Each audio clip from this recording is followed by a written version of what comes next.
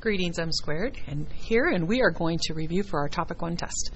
So I'm just going to go through the questions, and I'll pause so that you can answer it, or you can pause your little video yourself.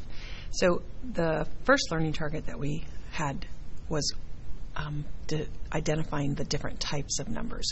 So we have 8 different options here. We're going to tell which kind of numbers there are. So remember, when we start with this list isn't in order.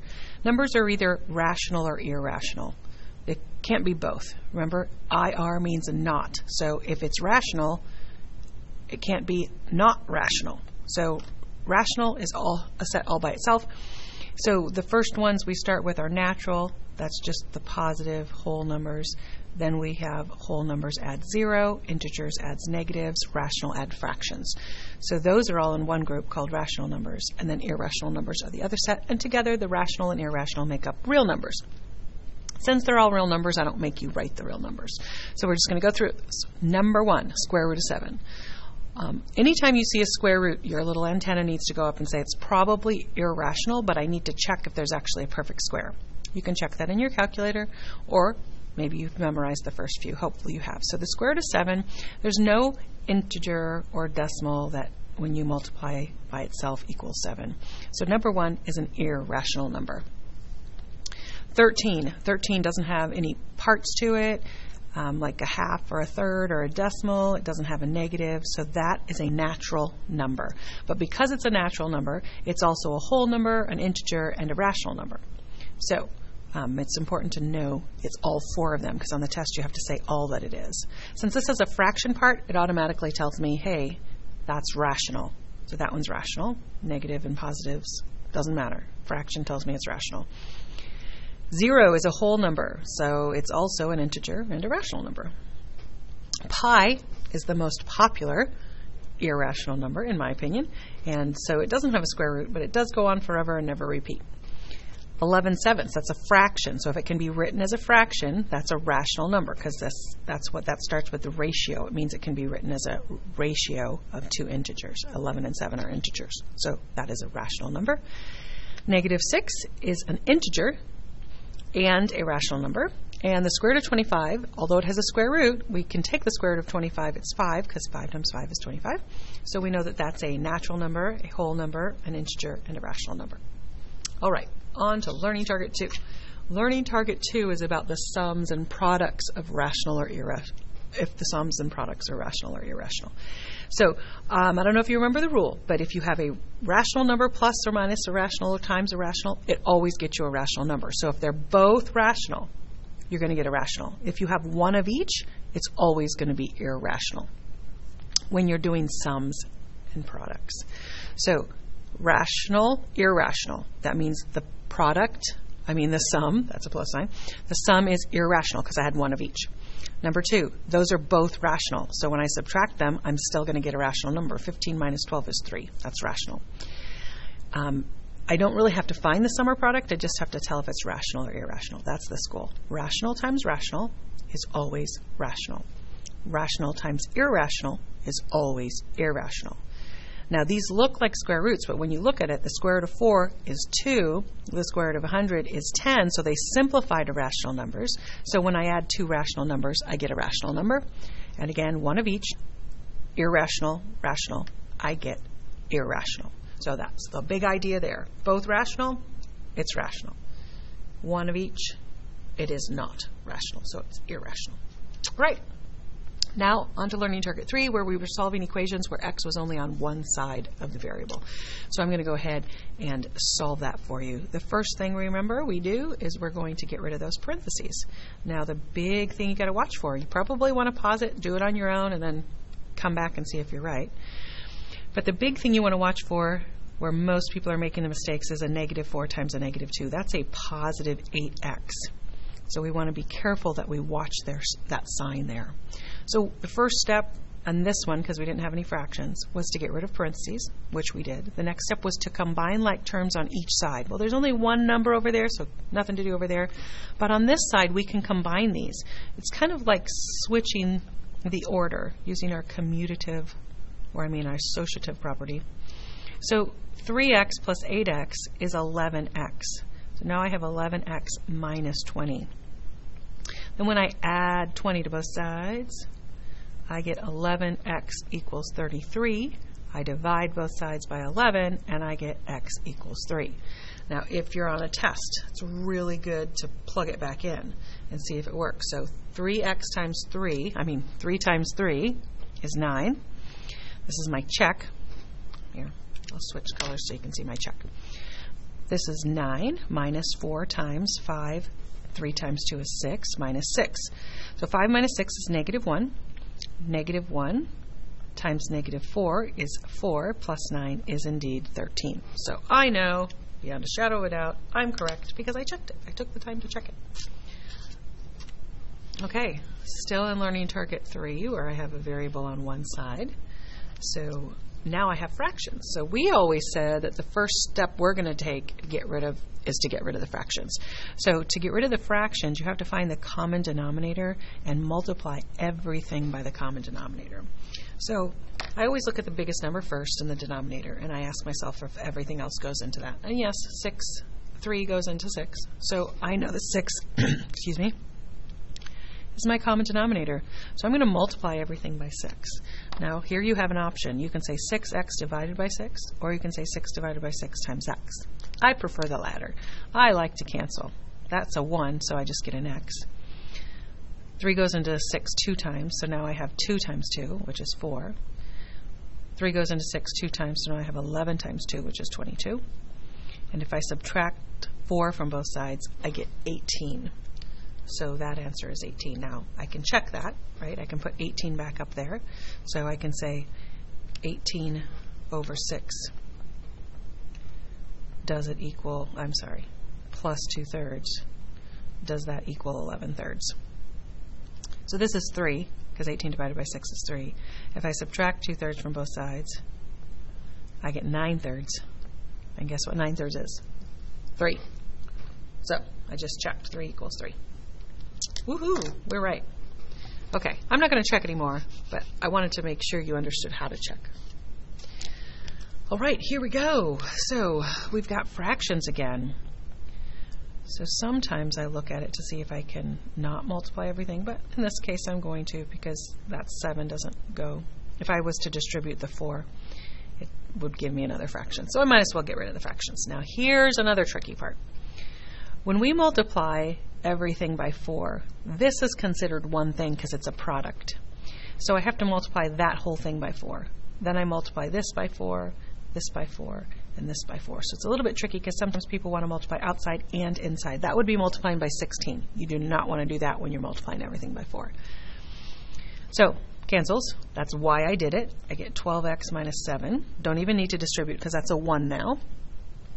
4 times x equals 1 plus 8x when I multiply everything by 4.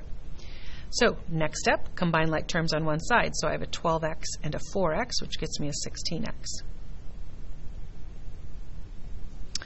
And when I subtract 8x from both sides, I get 8x. When I add 7 to both sides, I get 8. So if I divide both sides by 8, I get x equals 1. So the answer to that one is x equals 1. Okay, next one. Now we're on to learning target. That one was learning target 4 too, because it had x on both sides. This one also has x on both sides, so we're going to do learning target 4. Solve this equation. So no fractions to speak of. So we get to just distribute. You know, I'm going to distribute right now. So 2 times 3 is 6. 2 times negative 4 is negative 8x. 3 times 4 is 12. 3 times negative x is negative 3x. And the parentheses stopped, so I just have a plus 12. So I'm going to simplify by combining like terms on each side. 5x minus 3x is negative 3x plus 6.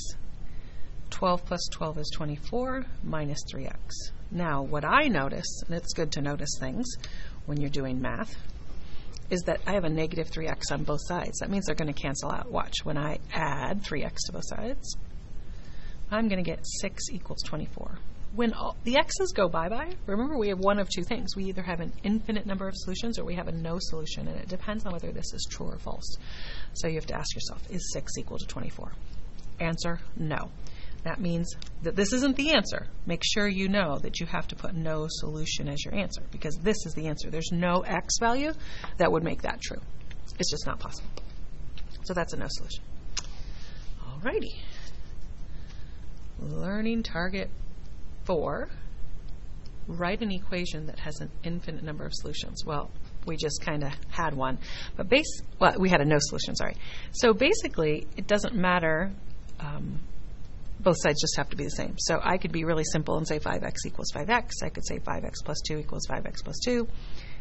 Anything like that. I can be fancy and use parentheses and fractions, but why? Everything on one side has to be exactly the same as the other side, so just keep that in mind. Now, if I was going to write an equation that had no solutions, then I would have to change a constant on one side, not the x's. The x's have to be the same. So that means I could just add 5 here. Because then when the 5x's cancel out, I get 2 plus 5. So with a no solution, you just have to make sure that the x's are exactly the same on both sides, but the numbers are not. Now on to learning target 6, where we were solving equations that had, they're called literal equations or formulas, and we have to get a variable alone, and we have a lot of other variables. So I always have to ask myself what's happening to the x, but I want to keep in mind that if I need to get rid of fractions first, that's what I should do. So if you were trying to get rid of the fractions, you would multiply by the common denominator, which in this case is y. That was not a pretty y. So I'm going to multiply both sides by y. That cancels. That's why I do it. So I get r squared y equals 3kx. And then I ask myself, okay, I'm trying to get x alone. How do I get rid of this? Well, what is it doing to the x? Both of these are being multiplied by x. To get rid of multiplication, I always divide. So that goes away, and I get x equals r squared y over 3k. Make sure you pay attention to the capital and lowercase letters. Capital letters keep capital, lowercase keep lowercase. That's important. It's an important concept to get, especially when you go into geometry next year. Right, again, learning target 6, p equals z plus xy. We're trying to get y alone. So the first thing I have to do is get rid of this z, because I want to save the multiplication division thing till later. So I always want to get rid of what's added or subtracted. Now, some people forget that there's a plus sign in front of that. So if this had been minus, they would think that they have to add it. So just make sure that your z minus z, make sure it cancels out. Don't look at the sign in front of something else. Always look at the front of the sign in front of the variable you're working with. Again, p minus z is p minus z because they're not like terms. Now be careful with that. And then to get y alone, these are being multiplied, so I do the opposite of multiplication, which is division. And this is my answer. P minus z over x. Alrighty. Write an equation that could be used to solve the sum of 3 consecutive even integers is 63. Well, my first integer I would call x. My second integer, since it's going to be even, is 2 more than that. So the way I do that is x plus 2. And the next integer is even, so I add 2 more to what I just did, so that's x plus 4. And together their sum, that's why I added, is equal to 63. So remember, in this learning target, you don't actually have to solve it, you just have to write an equation that you could use to solve it. So that is that one. Remember, even numbers are 2 apart, and odd numbers are also 2 apart. If I had said odd, that would be the exact same equation. However, if I said integers, consecutive integers, then I would be plus 1 and plus 2, because consecutive integers are only 1 apart. Okay, so here we go. The sum of 3 consecutive integers. So the first one would be x. The next one would be 1 more than that, because like 2, 3, 4. 3 is 1 more than 2, so that's x plus 1. And then it would be x plus 2. So those are my 3 integers, and they say the sum is 153. So then I would say equals 153. Okay, again, we're not solving it. We're just writing the equation. Okay, here is another word problem you have to write an equation for. So Mrs. Carter needs to plant 50 trees. She has 11 trees. Okay, so we know our total has to be 50. We know I already have 11. Okay, so I need to plant 11. I need to plant how many trees? Well, that doesn't matter because remember, we're just writing the equation. You could subtract, right? You get 39, but we don't need to know that right now. We're writing an equation. The focus is, the goal is, write the equation. If she plants 6 trees each week, remember that each week thing? Each week is like your per whatever. So it says down here, W is going to be our each week. I mean our week. And it says how many each week? What does it say? Oh, each tree costs $14. Okay, I don't know if I need that yet. I'm going to put that over here because there was nothing about money in here. So I'm just going to write that down. If she plants 6 trees each week, how many weeks will it be? Will it take her to have a total of 50 plants? Okay, so I'm going to get 6 a week. I'm going to add that to my 11, and I'm going to figure out how long it takes me to get 50. Notice there was no price involved. Didn't say anything about money except that little sentence. So that's kind of something that I don't need to worry about because it's not asking me the total money.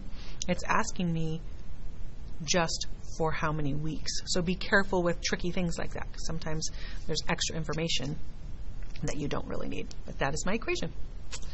Alrighty. Remember, I don't care if you solve it. I just want you to be able to write an equation. Now we're on to learning target 7, solving inequalities. So these are just regular inequalities, and learning target 8, which is our last one, is compound inequalities. So it's kind of like solving an equation. The two differences are if I divide or multiply by a negative, I have to switch the inequality sign because it switches which side is less than or greater than. And the second one is I don't just get one answer. I get an infinite number of answers, but they can be graphed on a number line. So distribute 24 minus 6x is greater than or equal to 36. If I subtract 24 from both sides, I get negative 6x is greater than or equal to 12. If I divide both sides by a negative, remember, negative, then I'm going to absolutely have to switch that. So I'm going to get x, and then instead of greater than or equal to, I'm going to get less than or equal to negative 2. To graph that, I need to know if it's an open or closed circle. So I've got 0, 1, 2, 3. Whoops, that's a negative 2. Let me go this way a little bit. Negative 1, negative 2. So I've got a closed circle because that line under that means it can be less than, which is all the things over here, or it can be equal to. That's why I put the dot solid, because that means it's equal to that number. So x is less than or equal to negative 2. That is my graph. Remember, the other way to do it would be like that. And this is my solution. You need both. Both are super, super important. So at the end of your inequality things, it would be great if you just look back on the test and say, did I ever divide by a negative? Because if I did, I got to make sure I switch that sign. It's just something to think about when you're all done. Okay, this one, distribute 2x minus 6 is less than 15 minus 10x. So that's me distributing on both sides. Now, I need to move all the x's to one side and all the numbers constants to the other side. So I'm going to add 6 to both sides, which cancels that, and I'm going to add 10x to both sides. Notice I got the x's on one side and the numbers on the other side. You don't want all of them on one side. So 15 plus 6 is 21, and that's 12x. So if I divide by 12, yes, I know it's not an integer, but 3 goes into there 7 times, 3 goes into there 4 times, so that is 7/4. That's an acceptable answer. You can also say x is less than 1.75. That's also fine if you like the decimal. This one doesn't say to graph it. I will real quick, just so you know. If you have a 0, a 1, a 2, 1.75 is going to be like right here. It's an open circle, and it says less than, so it would be going to the left. If x is on the left, you follow the arrow, because x is less than 1.75. That means all of the x's to the left of it. Alrighty. Next. Really, it's here somewhere. Write this inequality. Okay, now we just have a graph and we have to write the inequality. Well, it's an open circle and it's going to the right. So x, we want our arrow to go to the right. So x is greater than negative 3. No equal sign because that circle is open. So that is the inequality. This is learning target 8, where you have a compound inequality. Remember, if it's an and, which means there's 2 circles and it's included in the middle, most of the time ands look like that. I write down that guy, a less than sign, an X, a less than sign, and that guy. So those two beginning and endings. Now the reason I didn't put an equal sign is because those are open circles. And so it's really that simple, but sometimes we forget the X and the less than, so we want to make sure it's exactly like that. You drop the numbers down, put the X in the middle with two less than signs. Okay, we're going to write this one. So here, it's an OR, so that means I need an OR. So first I'm going to just look at this one. It's going to be X. It's pointing to the left, so that's X is less than 5. Or X, and it's pointing to the right, so it's greater than 7. But it's also equal to 7, so I put the equal sign underneath it.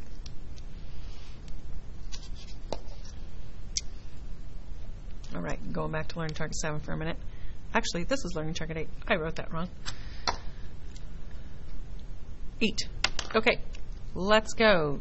We're going to get rid of the parentheses in the middle. Now, when we have a compound inequality that is an and, that looks like this, it's not the word and, it's 3 parts, we have to remember to do the same thing to all 3 parts. That's the tricky part here. Our goal isn't to get X on the left or right. Our goal is to get X alone in the middle. So I always just work with this. So what is the negative 6 doing to the 2X? It's subtracting. I have to add. So I'm going to add 6 to all 3 parts. I get 22 is less than 2X, which is less than or equal to 48.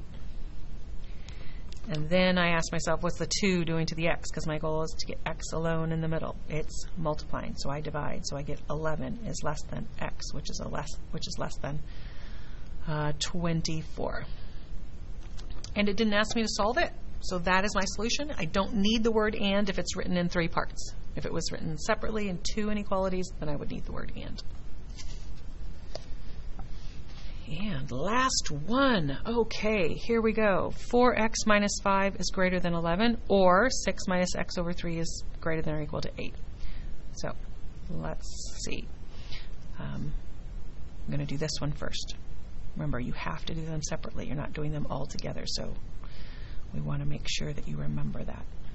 So I added 5 to both sides. I'm going to divide by 4, and I get 4. X is greater than 4. Or, and then I'm going to do this one. 6 minus x over 3 is greater than or equal to 8. So I'm going to subtract 6 from both sides.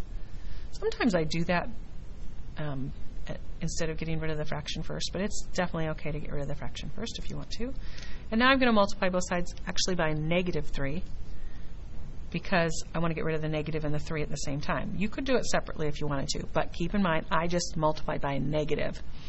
So that means the negatives and the 3's cancel out, but I have to switch my inequality sign. So I get x is less than or equal to negative 6. So now I have to graph that. So 2, 4, 6, let's see. 0, 2, 4, 6, negative 4, negative 8. So negative 6 is right here. It's a closed circle, and it says it's going to the left because it's less than. Over here, open circle on 4, and it says greater than, so I would do it like that. All right, that is the end of our beautiful review for our test. I hope you study hard and knock it out of the park tomorrow. Good luck. M Squared signing out.